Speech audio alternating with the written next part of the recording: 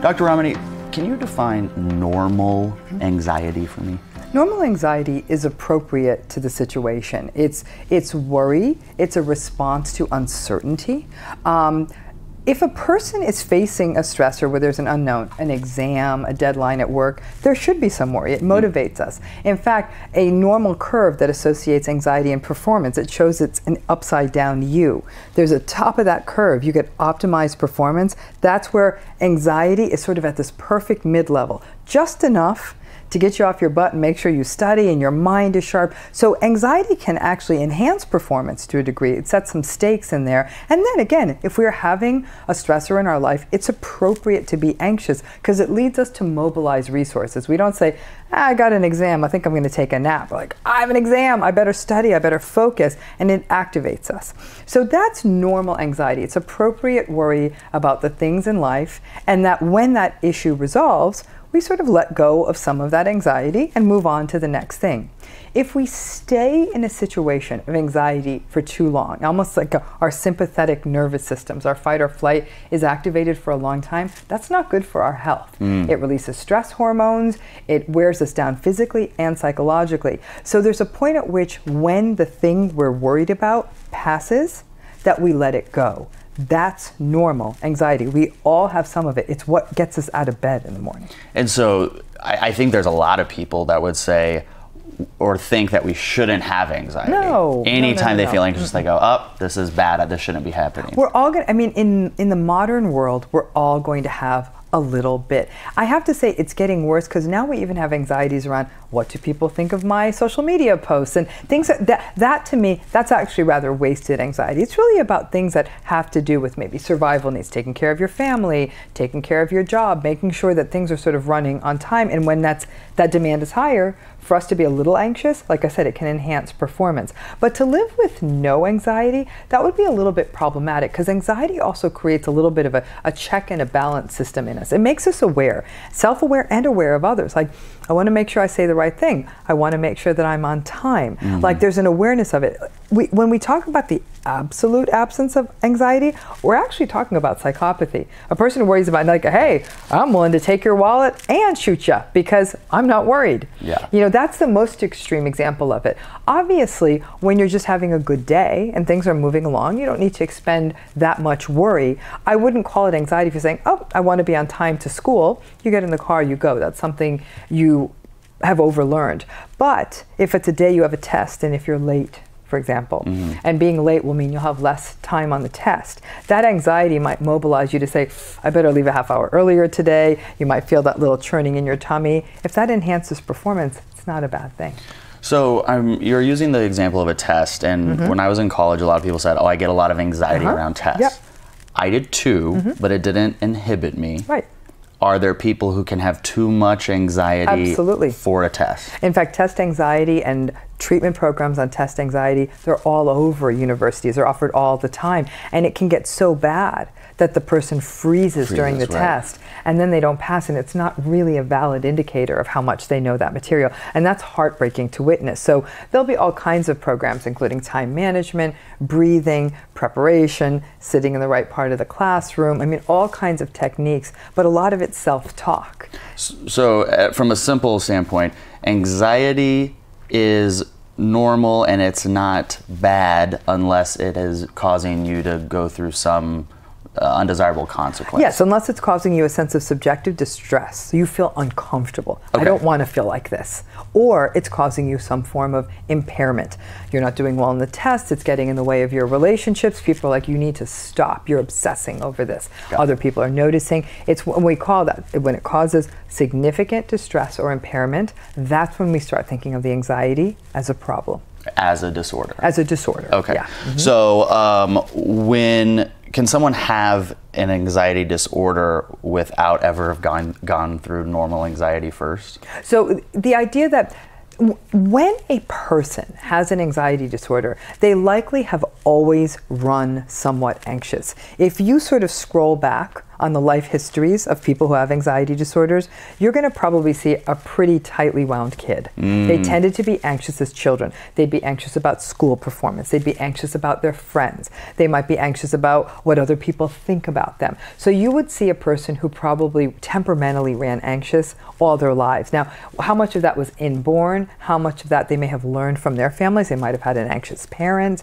That, obviously to fully tease that apart is difficult, but anxiety tends to be sort of a lifelong pattern that can get really enhanced in adulthood and blow up in adulthood and become more of a disorder. And you can see teenagers, maybe to some degree children, who have anxiety disorders as well. At any point in life, we can develop anxiety disorder. Yes, and that's where anxiety disorders are very, very interesting and quite different than a lot of other mental illnesses. For example, if you look at a disorder like bipolar disorder, at the age of 40, someone's not going to wake up and then develop bipolar disorder. That's something that would have been set probably by their late teens, early to mid-20s.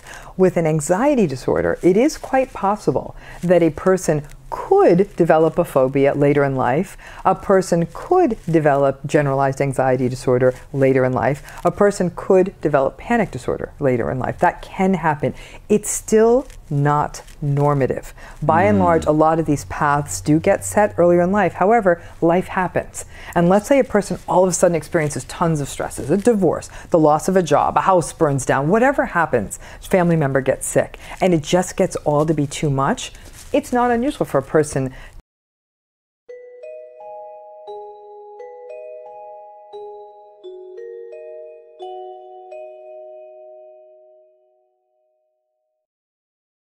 to have that happen. In fact, generalized anxiety disorder, the average age of onset is about 30, 31. That's a later onset than most mental illnesses, and that's probably because it averages out. There's people out there who are having their onset later in life, 40 or 50 years of age. Wow. Yeah. The average age for generalized anxiety disorder onset 30, 31, which is late for mental illness. Wow. Yeah, which makes sense. Life is starting to happen, right? Yes. You're no longer Your 20s the college. are over. Yes, you're no longer a college kid going to a keg party. You're like, ooh, there's these things called bills, and I've got to get a job, and the world expects something of me. I'm supposed to get married. The expectations start ratcheting up, and that's where sort of the rubber meets the road on the anxiety disorders. Really fascinating.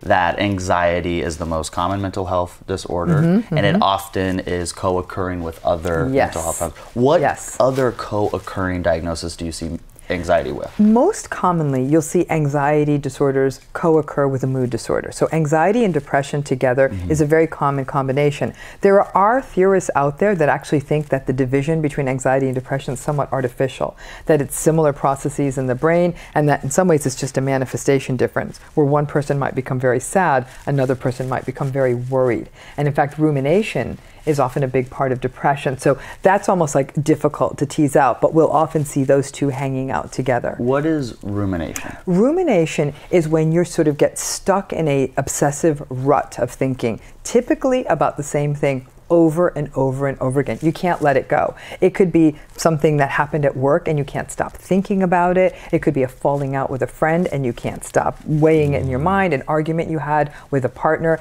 and you just can't break out of it. For people, it's normal for a little while to say, God, I wish I didn't say that, or I wish that didn't happen, or how could she have done that? But then over time, other stuff comes and we sort of let it go and we move forward. For a person who's ruminating, they can't let go, and they'll do that with everything. It'll be, did I look at that person the wrong way? Did I park in the wrong place? Do you think they like me? Did I say the wrong thing? It tends to be more in anxiety, it tends to be more self-blaming stuff. Did I do the wrong thing?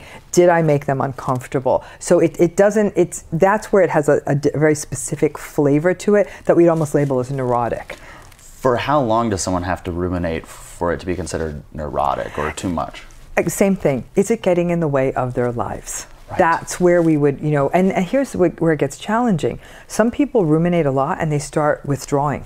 They start keeping to themselves. They don't talk to other people as much. They cut out from their lives. So we may not even notice it as much. But people around them might say, hey, this person hasn't come around. Have they called you? They're not showing up to family gatherings. If they live with people, they'll notice a change. So it might be just other people noticing changes in their rhythms. But when that rumination gets in the way, they can't talk or think about anything else. And it's really causing them problems at work, with friends, family. That's when we start paying attention. Do you think that people are aware that the rumination is getting in the way of their life? I do think people are aware. In anxiety disorders, insight is very preserved. People know this is too much. They can't stop it.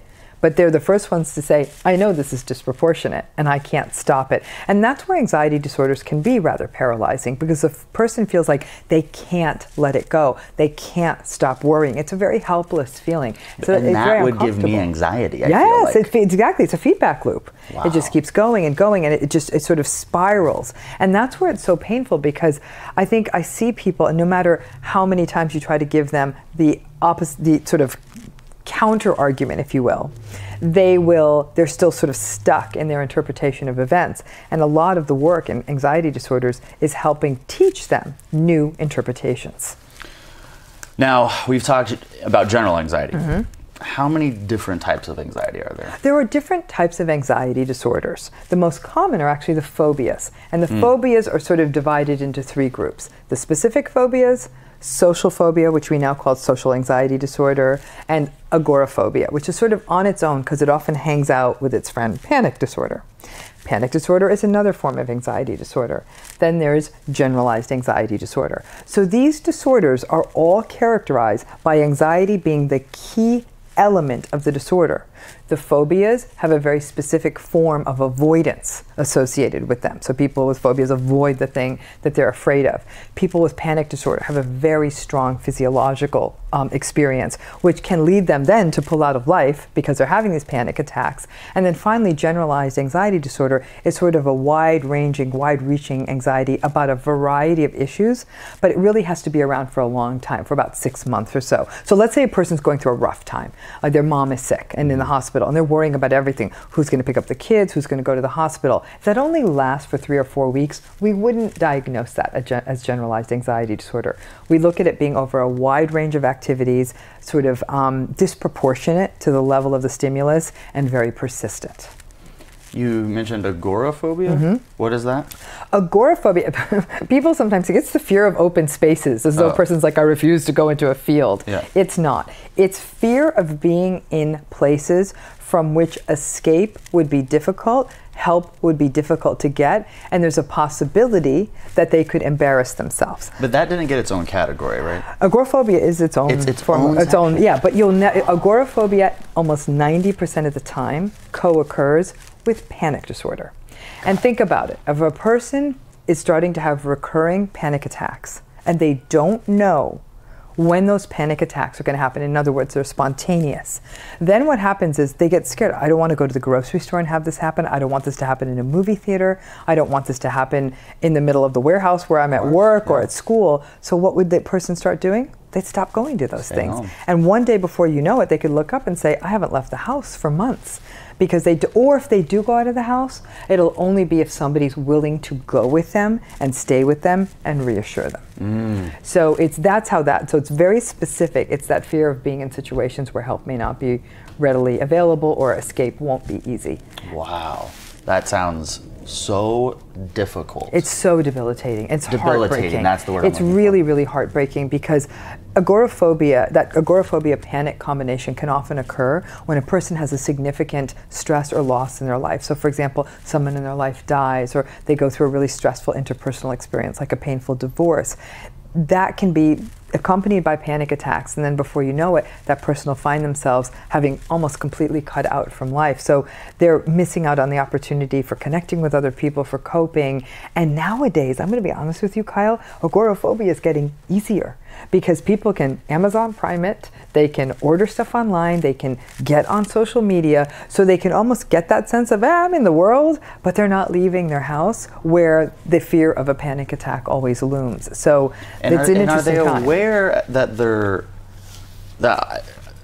they haven't left the house in a month? Oh yeah. And then that feeds the anxiety. Yes, because yes. they go, gosh, I haven't left the house in a month. And that's with so many mental illnesses. What's heartbreaking is there sometimes can be a sense of shame.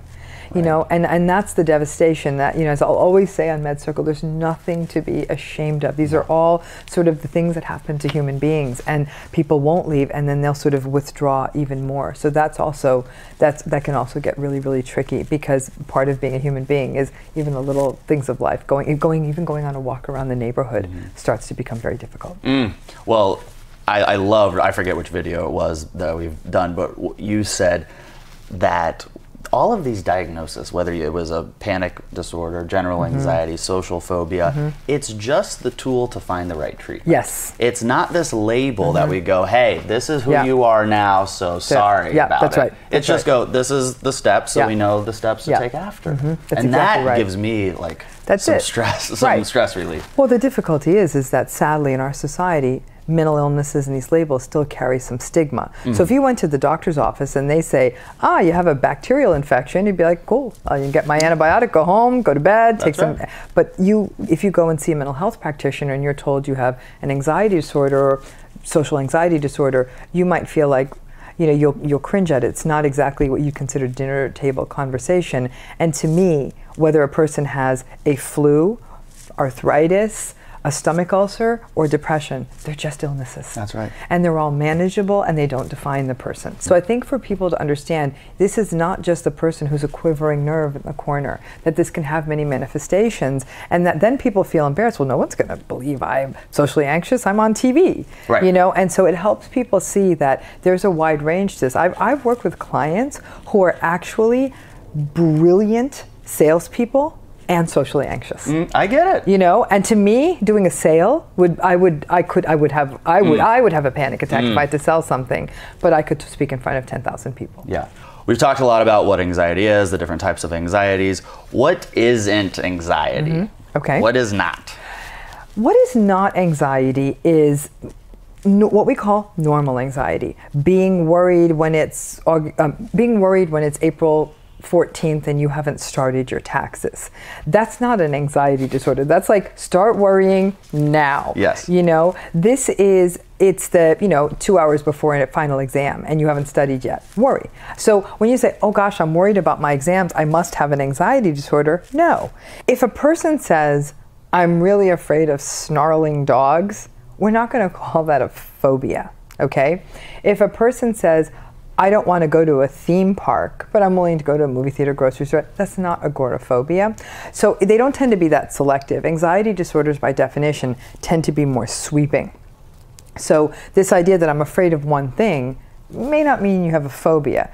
A person who says, I don't like big parties, may not mean you have social anxiety disorder. So it really is a matter of degree. It's also a matter of how much it generalizes. And that's when we think about whether or not it's truly an anxiety disorder. Because what we don't want to do is we don't want to medicalize and diagnose and sort of label the normal responses to difficult situations, because that's when people start second guessing themselves and saying, well, maybe I'm broken because I'm anxious. I'm like, well, you better be anxious, you're going through a lot. That's a very appropriate reaction. So that's where we always want to be careful in all of this. Yeah, I like that a lot, because if we did start diagnosing every type of thing, then it also minimizes the other diagnosis. I think so. I think so. And I think people just wonder how much is too much. And then some people are actually living under tremendous amounts of stress, whether it's because they're having trouble keeping up with their income, or they're having significant relationship problems, or somebody who can't pay down their student debt or something like that.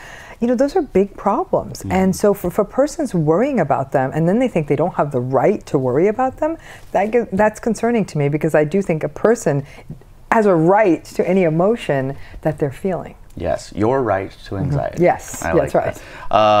Is there any research being done on where anxiety disorder is most prevalent in the world? Interestingly, in the United States, anxiety disorders are the most common form of mental illness. That's not the case all over the world. In much of the rest of the world, mood disorders like major depression are the most common. I wonder why. What's the differentiation? You know, I wonder how much about the American condition. I mean, I think this is a competitive society, that there may be some things built into our culture that may foster anxiety. It could be that also that there may be a lower acceptability to endorse depression. And I think many times a person enters a healthcare provider or mental health care provider's office with sort of generalized medical or psychological issues, I should say. A lot of times they might focus more on the anxiety than on the sadness or something too. But that is an interesting kind of distinction, that it is for the United States that the anxiety disorders are the most common, but that's not the case all over the world. Is there any information on which demographic of people may have more or less anxiety than Here's an interesting one. One thing that has sometimes jumped up in the literature is that sometimes people with more economic resources suffer a little bit more from anxiety.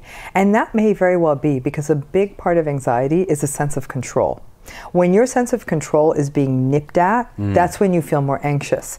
And there is some belief that people who have chronically been living in poverty or have fewer economic resources, they've almost adjusted to being buffeted by the randomness of life, and they don't feel as anxious about it. They're like, oh, it's just another day in paradise, you know? And I sometimes wonder that.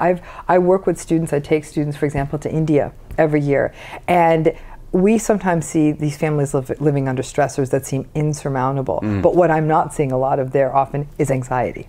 I'm seeing other manifestations, but not the kind of anxiety I certainly would feel if I had the level of uncertainty that they had in their lives. So the sense that I've had a life where I've had some sense of control over things in my life, that means that if any of that control is taken away, my likely response is anxiety, because at some level I must think I can fix it.